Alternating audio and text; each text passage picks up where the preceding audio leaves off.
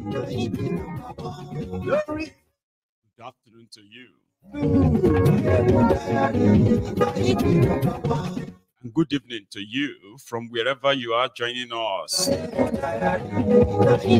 This is brunch time with Mayegun.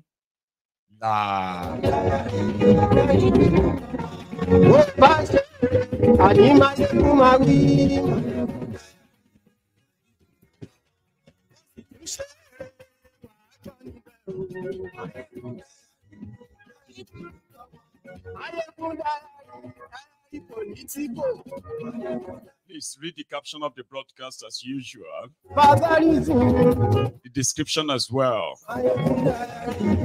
Dangote versus Nigeria. Tifnumbu versus Dangote.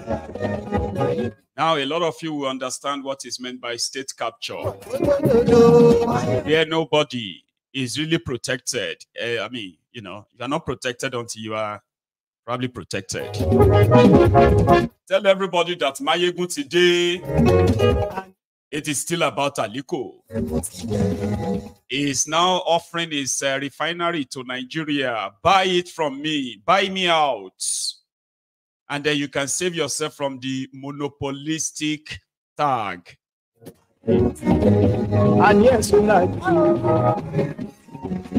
you too. I kind of like the fact that a trailer don't pass their midst, but I do not buy into that emotional blackmail or gaslighting that some of the Dangote's apologists have. I mean, they are trying to throw at you right now. It's about Nigeria. All of us should speak out. Oh, okay. Maybe when we want to start this talk, we should begin to call on those that Nigeria has happened to, especially in the last 1 year alone. Start with Landmark.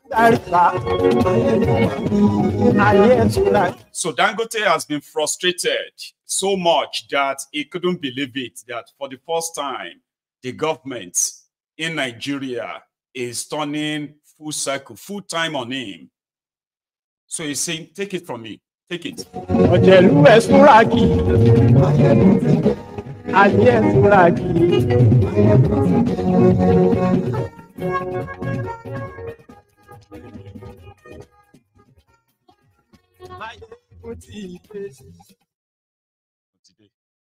Thank you so much. Good morning once again, and top of the moment to you. Okay, let's save ourselves at the time. If you have been following the Robodion between Aliko Dangote and Tifnumbu's government, then there is an update for you. A lot probably has been said, and a lot is still being said as we speak. But as much as a lot of people are going to be whipping different kind of sentiments around this conversation, you and I probably will be on the side of Aliko Dangote if they have not used his same refinery to swindle Nigeria, that nobody even know where that money is. I mean, it should have been a private business. Or, I mean, honestly, a private business, something of, as they are saying, maybe something of pride to Nigeria, having what do you call it, a 650,000 barrel every day refinery. That's the biggest in the world, according to them. So that should be a good thing. But if you are a Nigerian watching me, I'm not saying you shouldn't pity Dangote, because your pity won't do anything. It won't change anything. You see, Nigeria will happen to everybody. It's just going to happen to everybody differently. So before you pity or you start your pity party, there are a few things you should possibly, you should know. Dangote is speaking out now. And these are the things that ordinarily you and I will probably just hear them somewhere and we will call them gossip. Dangote is a quota system billionaire in Nigeria. Give it to him, okay? He has all the tools to make him believe in Nigeria. If any of you have the same government privilege that Dangote and his business that they have had, you will be interested in Nigeria. Yeah, well, why would you go elsewhere? In a country that criminal politicians, while they are borrowing money, devaluing their currencies, this is spread on the rest of the country. But there are some certain group of people, businesses, that enjoys the selected government subsidy. And you would think, since these businesses enjoys government subsidy, that should reflect on their product and everything to the end users. No, that's not the case. When Nigerians were buying $1 for 1,000 naira, the likes of Dangote were picking it up like coins. They were picking it up for 200 naira, 250 naira to $1. Do you see the gap? That's the competition there, completely taken away from him. They do not have to, except for his refinery. Nigerian successive government, they've never really actually have to pack money and give Dangote. It has always been the subsidy he enjoys, the waivers he enjoys, and not many businesses have such. So you can't compete with Dangote. If you decide that you want to go and invest in something and you need Forex, then you'd have to go to banks, Abi, or where? Dangote will walk straight into the central bank. They will give him a different rate. And if both of you go for the same business, how are you going to come back and sell it the same way? Well, it never reflects, never. And we've never heard anything. Right? So it's always been like, oh, I'm going to invest in the cement. Oh, you're going to invest in the cement? Great. In that case, right, here is the license. They gave him the license. Okay, yeah, start making cement. They discovered that I couldn't make enough. Nigeria was running short of cement. Obasanjo gave a license to Ibeto to go and bring in cement and flood Nigeria market with cement. Until Dangote cement will be fully operational and maybe will be able to serve the local markets, Nigeria. It took Ibeto to court. Their Fulani Emirates, they mounted pressure on Obasanjo, the same Obasanjo that gave approval.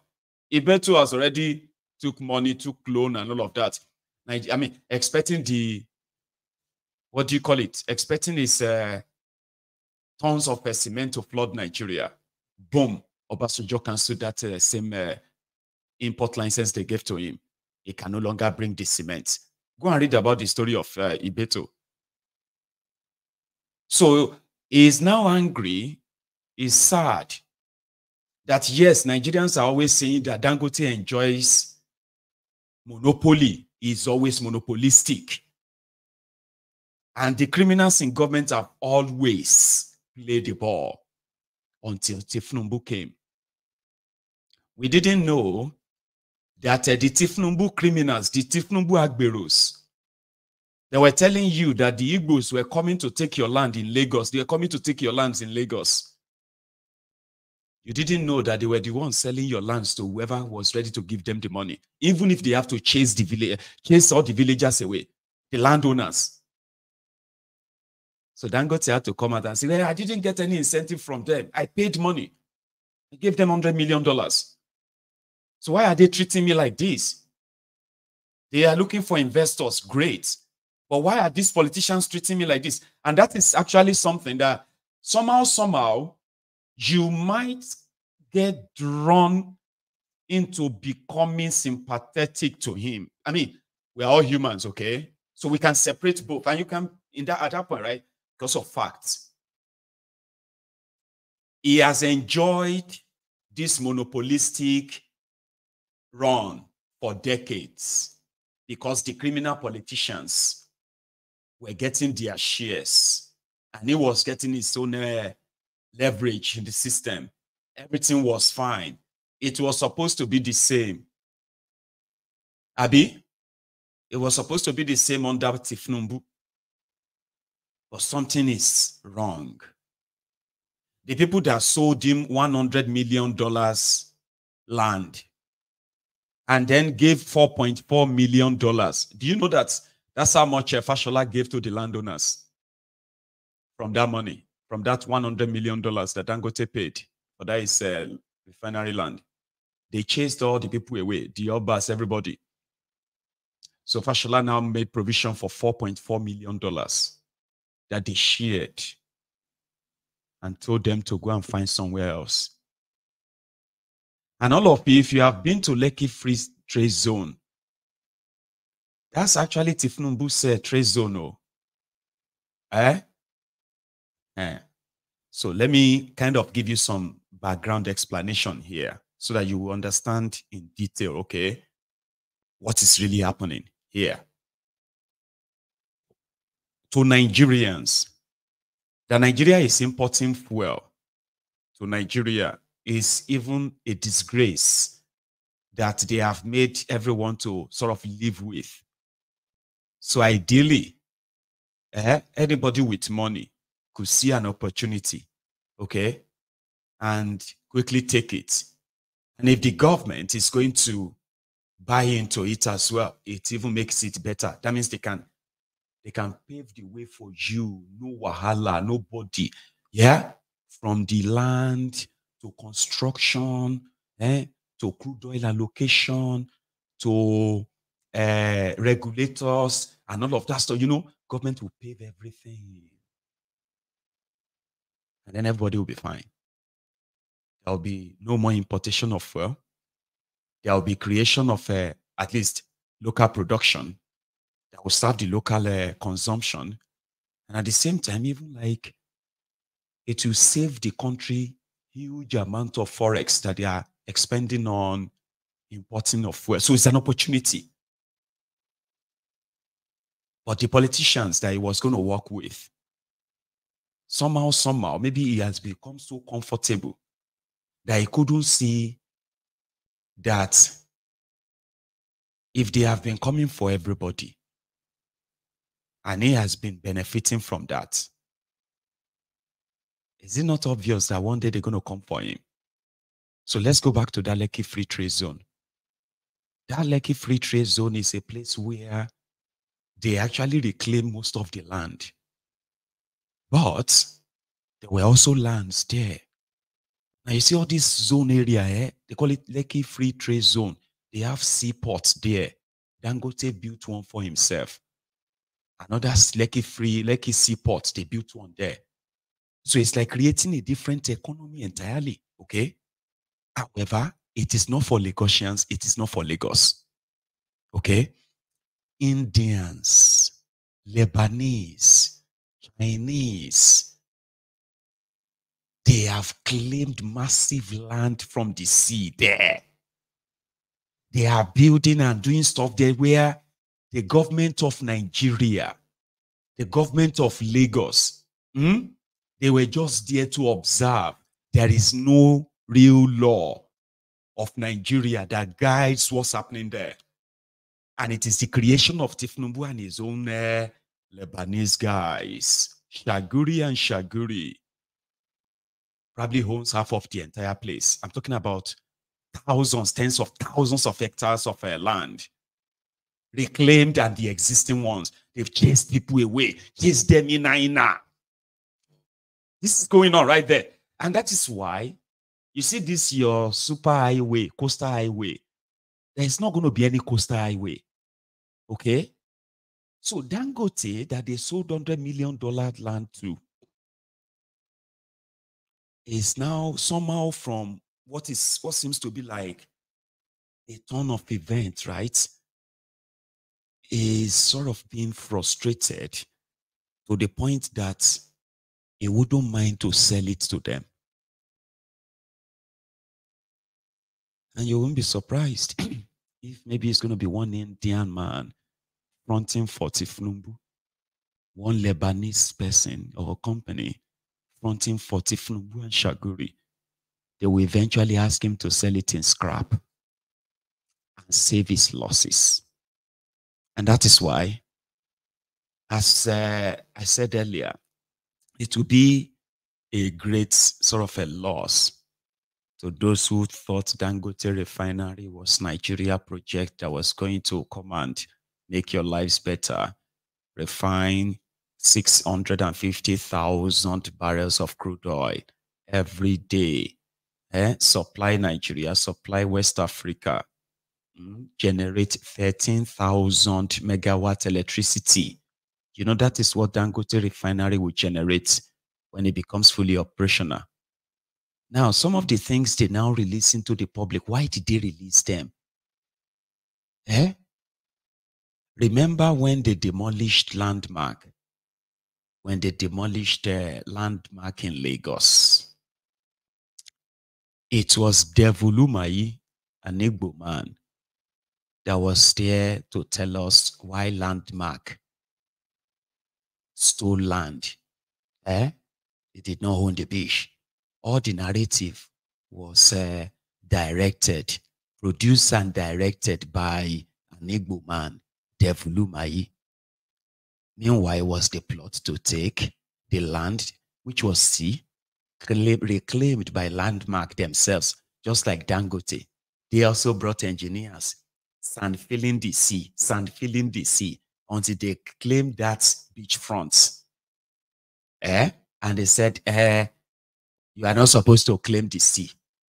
But we had a license that says that we could, and the beachfront will be our own. This is the document. No, that document is forged. Who was driving the narrative? Devulumai, an Igbo man, versus an Igbo business. But if Numbu's associates, that one is done.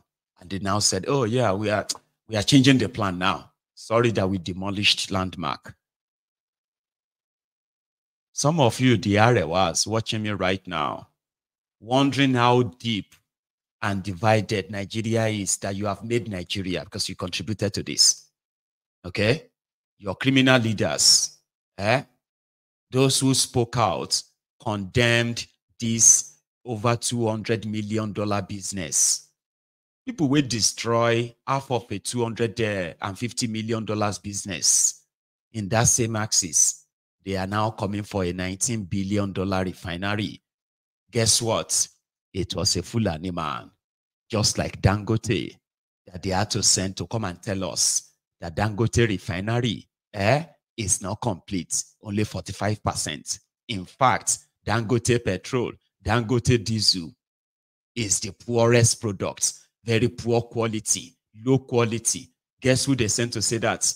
A Fulani northerner like Dangote. And who are they doing it for? Chief Kolu. Are you connecting the dot, or you are still not? This is the moment you need a conspiracy theorist as a friend. And I'm not talking about people who make up lies. I'm talking those who can put pieces together and see through the theory of conspiracies that the criminals in government, the elites, right, that they are perpetuating. Now, what they are perpetuating, even though this will have an adverse effect on the country, on the country's economy, on the people, they don't care. They don't. So Alhaji Dangote yesterday, let's go back to what he had to say to these people yesterday. He said, no, before yesterday, you know, he's been in the media so much now, fighting for his life. He once told us 2 or so weeks ago, he said he has the African richest man. He actually needs a visa to travel across Africa, which also impedes business. And he believes that some other people are facing the same thing across Africa. So he was advocating for easy, free movements of Africans within Africa. Okay. Then a week after that, he was talking to, it was actually that same summit where he briefed and he said, the oil cabals are more dangerous or something like that than any other cabal. Listen. You know, the mafia in oil, they are stronger than mafia in drugs. Just to repeat that, mafia and oil are stronger than the mafia and drugs. I can tell you. Is that a fact? Yes, it's a fact. Did you know the mafia and oil existed before you got into this? I know that, yes, they existed, but not as strong as the way that I've faced them. I mean, they're very strong. Is this a global mafia? Is it both? Is it local mafia? There's a local one, there's a global one, so it's all mixed up. It's all mixed up. It's a mix, and then did they try and sabotage you in any point? They tried all sorts. But like what I told you in our interview, I told you that, I'm a person that I've been fighting all my life. So I think it's part of my life to fight. And you've won this fight, clearly. Have you won this fight? Is it over? I think eventually we won. We'll end up winning. You know why? Because the population and the government will be on our side. Dangote said he believed that he would win because the government and the people would be on his side. Because initially he was complaining, okay? He was complaining that the international oil companies in Nigeria, they won't sell him crude oil, Nigeria crude oil. And that wasn't what they promised him. But Dangote is being economical with the truth. He should have probably tell everyone then that, listen, guys, I have been deceived by the government of Buyout.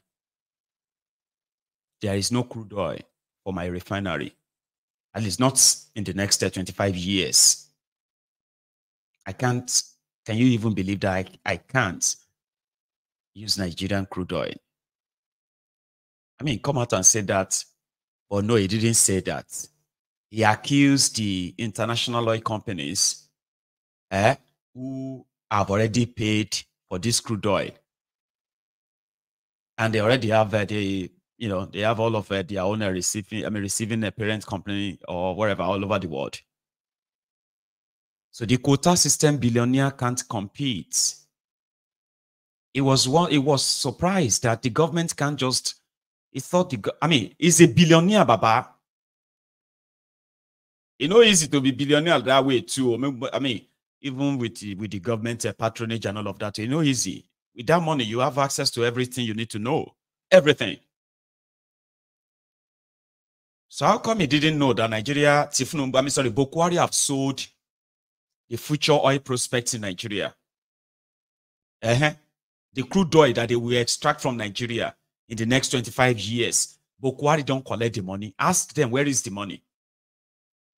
They've sold it. So if you need any crude oil now from Nigeria, you want to buy crude oil from Nigeria, you will speak to these international oil companies who owns the oil. Or Nigerian government can probably go and give you another oil field if you can drill it yourself. Drill it until you see crude oil. And then you can begin to extract that yourself. That's another process. And Dangote he was wondering why they cannot just tell them to give him. Because that's the normal way. Tell them to give me now. This is Nigeria now. This is me, Dangote. Tell them. But they couldn't. Rather than help him, they decided to expose him. Tell us everything we knew anyway. Something that Dangote will sit comfortably and deny. Now it's like, no. They are coming for me. They are coming for me. But listen, guys, I've already regretted thinking of venturing into refinery. But you don't need to come for me this way, please. If you want it, come and take it. Just make me an offer. Don't grab my refinery. Don't snatch it. Please don't run with it, kind of. So I played this clip yesterday. Well, not this one, but part of this yesterday. And I said, the man looks so stressed. And one mofo came here. And guess what he said? He said, oh, he looks stressed. Even you, Mayego, you look stressed. Oh, Alaye, I am not, right? The point of conversation. Whatever I look like, if I look old, if I look tired, if I look stressed, that is not the reason why you are facing the shege you are facing in Nigeria. Let's face that. Let's talk about that. We've gone past that stage where you will take your time and type about me. Mayegun, something is in your shin. Why are you looking at my shin? You deaf. Listen to what I am saying. Forget about my shin. Forget about what my face looks like. That is not the reason why they are killing you, kidnapping you. And as we speak, right, some of you are even killing yourselves. So leave my face. I'm not the one that took billions from the looters of Nigeria. And now these looters are coming for the entire package. Now they don't want shares anymore. After this Wahala started, I mean, I told you that too. Back in the days, people will come here to come and guide me. I was like, Eko Shidano. I'm talking about serious thing. You are coming here to come and talk about my English. There are one will come and they will come here and say, Mayegun use as. It's not art, it's as. I said, so from all I have to say, now the English where they talk, they pay attention to, whether I use past tense or present. You see, people whether they kidnap and kill in Nigeria, you know, if probably speaking good English, be whatever it is, can save lives. Seriously, a lot of them will go back and study it so hard. Even me, will go do them. So me, or whatever I look like, whatever I wear, whatever I alaye, can face let me face the real people. So leave me out of it. If I look stressed, you call emoji billions from your central bank. No be me. Collaborate.